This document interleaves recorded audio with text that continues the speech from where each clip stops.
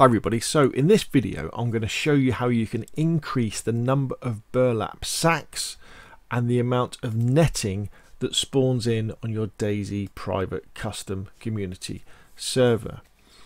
And you may well be thinking, well wait a minute, burlap sacks, aren't they, they're a bit useless really, aren't they? You can add a few sticks and make a crappy improvised backpack, but there's backpacks everywhere. And you are right, you can make the improvised backpack with a burlap sack. But if you cut up a burlap sack and then get burlap strips, if you then combine them with netting, that's the basis for making improvised camouflage. In other words, ghillie suits and ghillie hoods and ghillie cloaks and gun ghillie cover things as well. So it's really important, and especially for more advanced players, shall we say, who are really getting into crafting and living off the land. It's a really cool thing to do, to make your own ghillie suit, because you have to have quite a few burlap strips, and I think you may only get one burlap strip or maybe two burlap strips from each burlap sack. So anyway, let me show you how you to increase the number of burlap sacks and increase the amount of netting that spawns in. Now, I'm using Nitrado as an example in this video.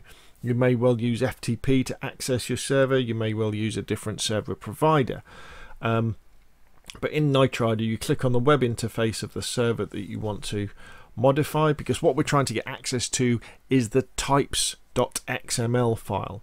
Now, this is a PlayStation 4 Nitrado server, so down on the left we have the file browser down here. So we click on where it says file browser underneath tools, and now we're going into the file structure of the server. Now, this should be similar for Xbox and PlayStation. If you're on a PC server, you may well have to dig down a couple of levels before you get to the missions folder. And then you click on the missions folder, and then you'll either see something like this that says Generous Plus, or it might say Enoch instead, which means it's a Livonia map, or it might say both. It might say Generous Plus and Enoch. In that case, just remember which map the server's running and click on that one. Now, once we're into the Generous Plus, we then want to go into the DB folder, this one here, DB, database. And then the file we're interested in is the one here, types.xml. So you want to click on this little icon here that says download, and you want to download that file. And then once you've downloaded it, you want to make a copy of it. That way, if you make an error and you can't recover the error, you can still go back and just start again with a fresh types file.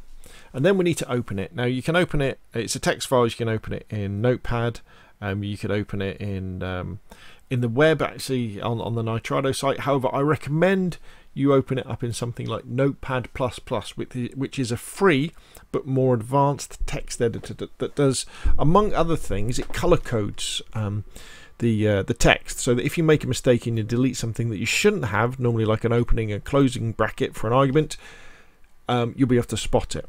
So let's start off with burlap sacks. So Control F in Notepad++ is probably the same in the other one, and let's just search for burlap. There we go. So here's the burlap sacks. This bit here. Now, normally there are 100 burlap sacks that spawn in on a vanilla server as of October 2020. But you think how many times you come across them? Often you'll see nominal values in DayZ and you think they're quite high, but you think, actually, I don't actually come across these things very often.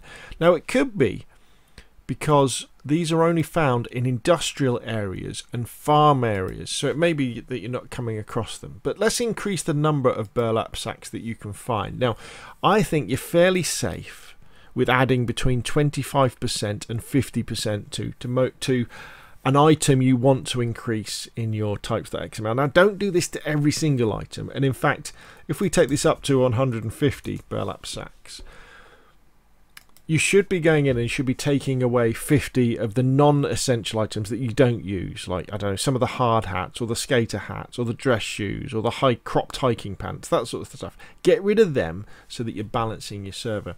Remember to bring up the minimum as well. Let's make that 125, because that's at the point at which the game starts spawning back in your burlap sacks. Now let's have a look at the flags. The only flag with 1, which means yes, is counting map. So that's good. So if people pick them up, or they put them in their bag, or they put them in their base, put them in a tent, the map doesn't count them toward that 150 nominal value. But let's have a look at this. So they're found in industrial places and farm places. That's the usage name. Now, why don't we add somewhere else as well? So let's copy that and let's add another one. So it's used in industrial places and farm areas. So we want to add somewhere else. But I tell you what, why don't we jump ahead and have a quick look at the netting?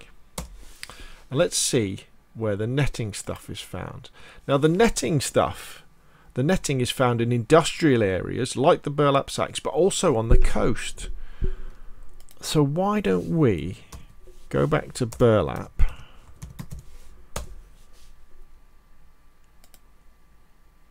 and add coast, like so. Okay, so now the burlap sacks will be found in industrial areas, in farms, and on the coast, where people will be finding the netting as well. So it makes it so, although we've added another 50 burlap sacks that will spawn in on our server, but we've spread them out because they're now going to spawn in on the coast as well. So that's pretty good. So now, from what I remember, the netting spawned in industrial areas and the coast. So I've just copied that usage name for farm. So if we now look for the netting, what we're going to do, the first thing we're going to do, industrial and coast, let's add another usage, and let's add the usage of farm.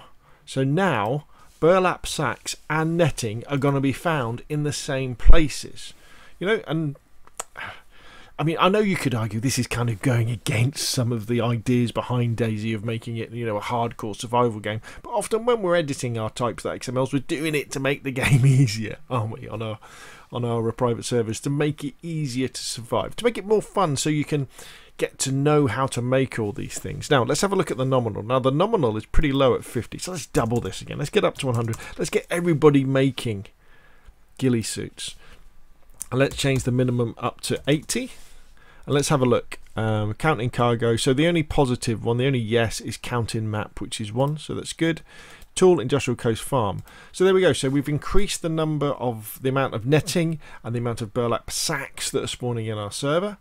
And we've also made it so that they spawn in an extra location. So the netting now also spawns on farms, and the burlap sacks also spawn on the coast. So you're going to kind of find, they won't be together, but they might be in some cases, but they'll be in similar sort of locations. So you want to save that, and then what I always recommend you do is you head over to somewhere like xmlvalidation.com, and you want to upload your types.xml just to check it for errors. You should always do this, and that way if you've accidentally deleted something, one of those triangle brackets or an angle bracket, or you've added something in, this will tell you that. Now watch out for false positives, which tend to be included in the comments in the XML files. For some reason Bohemia Interactive enjoy putting more hyphens in, especially in their config spawnable types.xml. That's got a classic one where the army comment is. But once you're happy with that, what you then want to do is you want to go back to your server, you want to stop it, and you want to upload your edited types.xml file, and then you want to restart your server, and then they will start spawning in. You'll start having more burlap sacks, you'll start having more netting spawning in, and as I say, if people know about it, they can then start making the ghillie hoods, the ghillie suits, the ghillie hood, the weapon ghillie attachments, whatever you call them, and all that sort of stuff. It's great fun, and they're excellent camouflage as well. And I think they're one of the cooler things that you can make as well. I think, crafting. When there was crafting in video games, when I first came across them in things like Fallout, I always thought, what a terrible idea. But now I quite enjoy crafting. I think I enjoy it in DayZ because it is so immersive, the game. And it kind of fits where it is. The fact that you're in the zombie apocalypse, and you tend to be only able to craft things that you could probably craft in real life. I tend to believe that you could craft an improvised ghillie suit, couldn't you, by cutting up some rags and and some netting and putting some old leaves in and stuff like that. I don't think you could, if you're in the zombie apocalypse, if you didn't know, if you weren't a machinist, I don't think you could craft an assault rifle. You know, I think it would be very difficult to craft bullets. Maybe shotgun shells you could do, but bullets you couldn't craft. I'm pretty sure you need a very good machine and know how to use that machine. Where things like burlap sacks and netting, yeah, we can relate to that, can't we? Anyway, that's enough of me waffling on. If you found the video useful, hit like. If you want to see more of the same, press subscribe, and of course I'll see you again soon.